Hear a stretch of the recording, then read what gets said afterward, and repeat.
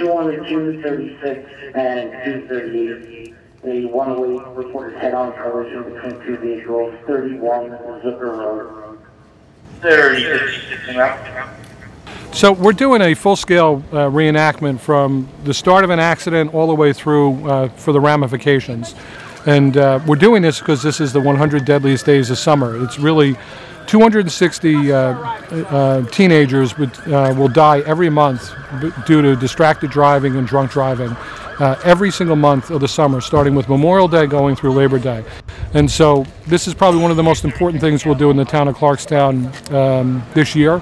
And we're going to continue to do this to try and remind people, or particularly remind young people, when you get into cars, with other young people, try not to, distract them. People need to pay attention, and never, ever, ever get into a vehicle with somebody who's driving, whether altered or impaired, ever.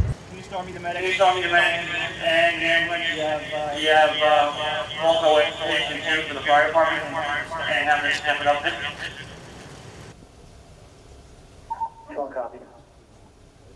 Today we'd like to get a visual education to the seniors at the Clarkstown North, Clarkstown South about the dangers of texting and driving, drinking and driving, and talking on a phone while driving. Unfortunately, in the town of Clarkstown, over the past few years, we've had too many fatal accidents, and a lot of them could have been prevented. One based on drinking and driving, impaired driving, and some of the other, when they did the accident investigations, found out that some of the drivers were texting. And not only they bring in danger to themselves, but also their passengers and the drivers of the other car. A lot of these can be prevented, and we're very serious about educating these students as they go on to college and graduate high school about the dangers of not really paying attention when you're driving. When you see what we do and what we go through, and I could tell you an example of one call that I took when I was a patrolman, was a fatal accident of a young girl. To see the devastation on our families when someone dies or gets seriously injured in a car accident is just something that's always stuck with me, and if we can help prevent that, it's a great thing.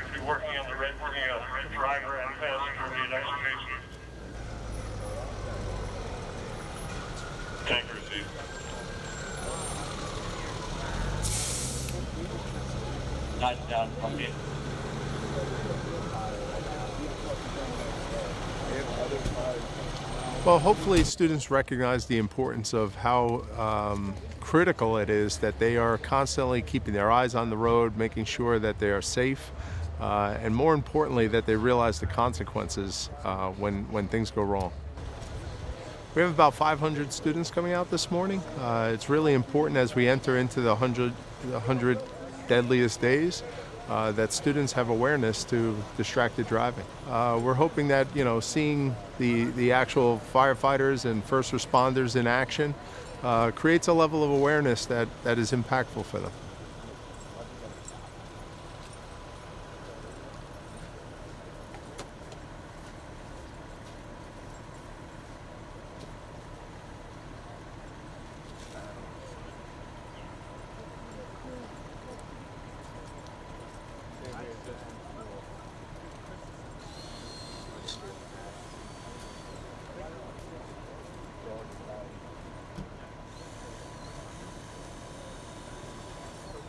This year, my 13-year-old, whose life was taken by a drunk driver, ended.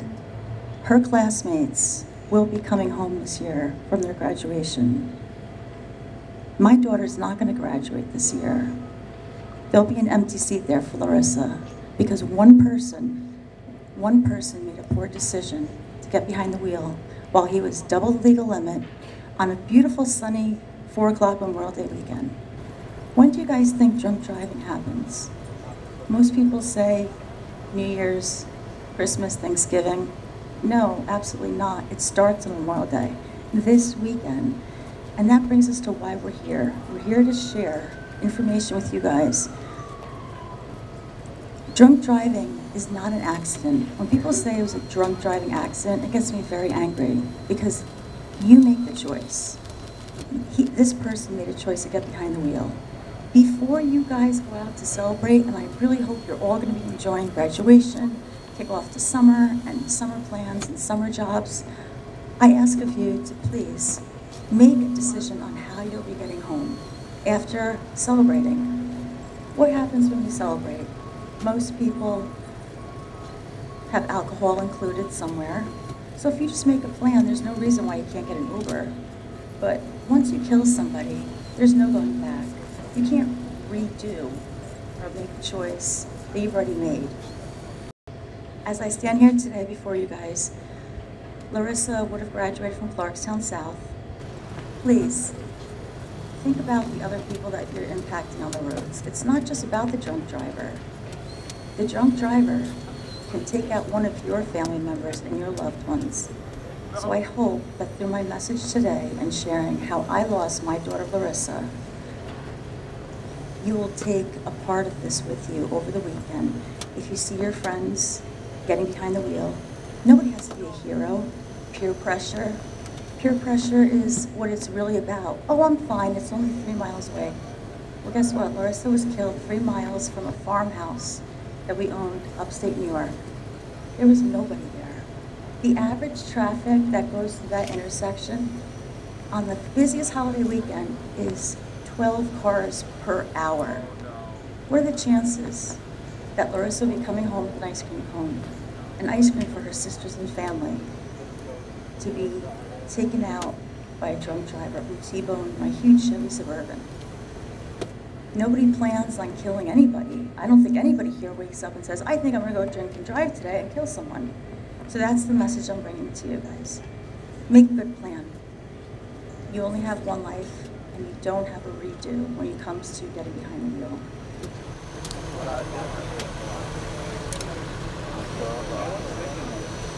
I want to first thank you all for attending this morning. I know a lot of your colleagues opted out and elected not to be here, so it's really great that this group took the time to be here this morning to see this scenario from beginning to end. The fire department, the police department, the ambulance, the town of Clarkstown, the community, we think that this is one of the most important programs that you do see, especially at this time of year. As you know, I do work for the school district. I've seen all of you enter kindergarten 13 years ago. I've watched you grow up. In 2 weeks, I'll watch you all graduate. And we're so proud of you and your accomplishments. One of the toughest parts about working for the school district and being a volunteer firefighter is that every time we have a situation similar to this, and unfortunately there are a lot of them, we don't know who the occupants are going to be when we get to that scene. Whatever job when I'm assigned, whether it be cutting a door, dealing with the victim, whatever it may be, we always look at the occupant. And unfortunately, many times it's been one of you.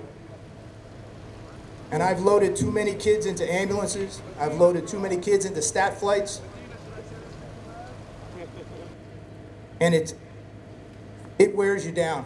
It hurts everybody involved that see you go through that pain. I've seen it on both sides. I've seen the individual that was injured, and I've seen the individual in handcuffs. And both sides' lives are ruined.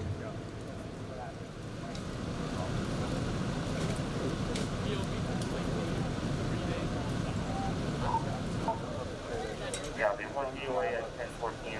We'll contact radio agency so they guys will know. And I asked one patient critical. I'm not going to stand up here and lecture you about what you've learned for many, many years about being safe. We want you to have a wonderful graduation. We wish you the best of luck in all of your future endeavors. But please, remember what you saw. Everybody's going to go home after this. Everybody is safe. But this is a simulation.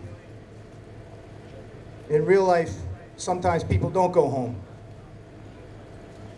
So please use what you saw today to make the best decisions you can. Enjoy graduation. Enjoy your summer. Be safe. Take care of yourself. Take care of your colleagues. And good luck with everything you do.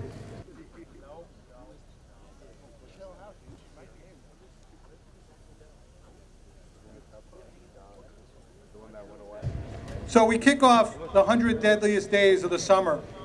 That's the period between Memorial Day and Labor Day when we see a dramatic rise in motor vehicle deaths. Each month during this period, nationwide, 260 teenagers will die in motor vehicle crashes. These crashes are often preventable. The two biggest causes of vehicle crashes for younger drivers is distracted driving and driving while impaired or altered by drugs or alcohol. As we enter the summer months, many of your friends are home from college. It'll be great to see them and attend parties and barbecues or just to hang out. However, studies show that multiple young people in a car causes distraction and unfortunately leads to crashes and unfortunately deaths. We're still getting together celebrating graduation. It's going to be wonderful. But have a plan, and please don't drink and drive or get in a vehicle with a driver who is altered. We don't want to have a happy time end up like what you're about to see. This is real life. This happens far too often. This happens in our town far too often, and it's totally, totally preventable. Finally, you'll witness a mock arraignment of a driver after a DWI field sobriety test is administered by the Clarkstown police. Okay. What we're going to do is we're just going to perform a few tests, field sobriety tests. Just want you to listen to me first before you do them. We do like 3 tests, and then we're going to have you do one other thing. All right, first thing I want you to do is I want you to put your feet together. Your hands down. Listen to me first. All right, your hands down. I'm going to have you take 1 foot off the floor, whatever foot you'd like, off the ground. You're going to hold it up 6 inches. And I want you to count 1, 1,000, 2, 1,000, 3, 1,000, 4, 1,000 until I tell you to stop. So when you're ready to go, you let us know. Do you have any medical issues at all? No medical issues? Okay. All right, so whatever foot you want to start on, you go right ahead and start.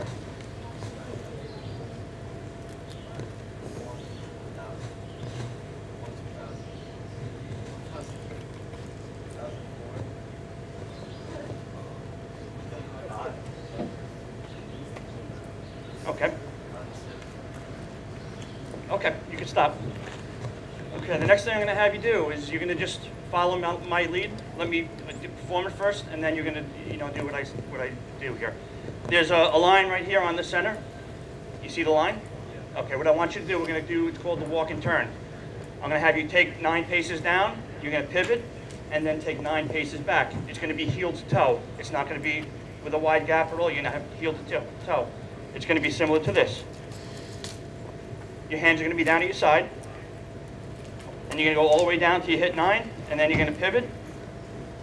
And then heel to toe and work all the way back to where you started. All right, do you understand those instructions? And just let me know when you're ready. You start whatever foot you want.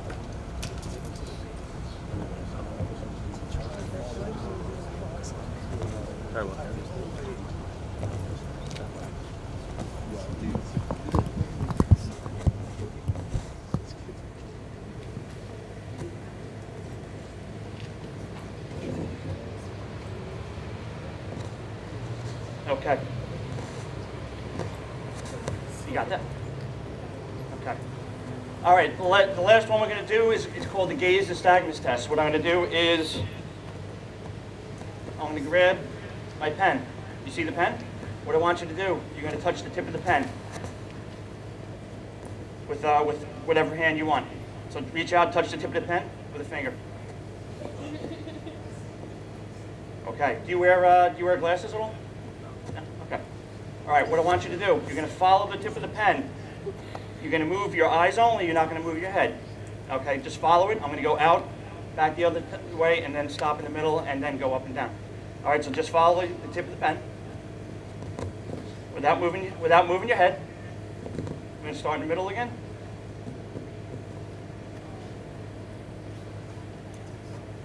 Try not to move your head. All right.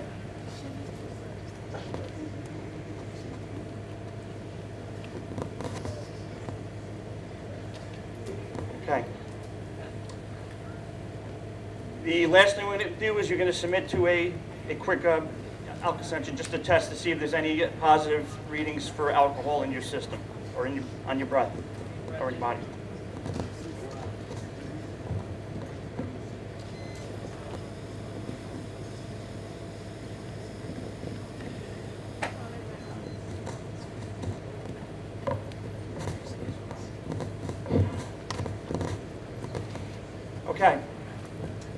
Based on our quick investigation, we found that you were under the influence of alcohol. We're going to have you just turn around and put your hands behind your back. All right?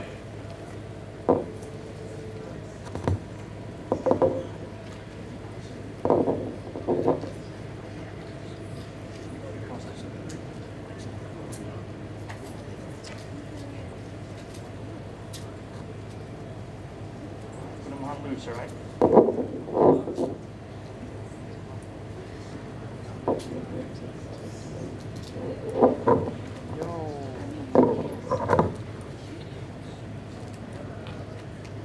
And just stand by 1 second. Hold on 1 second.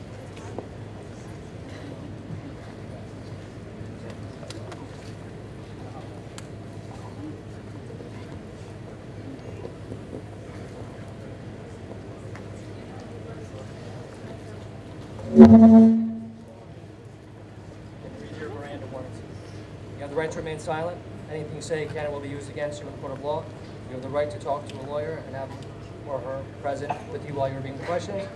You cannot afford to hire a lawyer. One will be appointed to represent you before any questioning if you wish.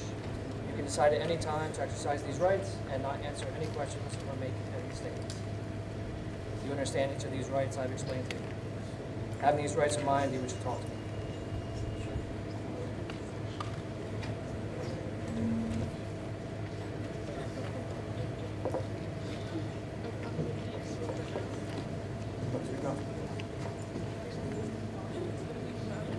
Sir, you're under arrest. You've been charged with criminally negligent homicide, vehicular assault, and manslaughter. How does the defendant plead?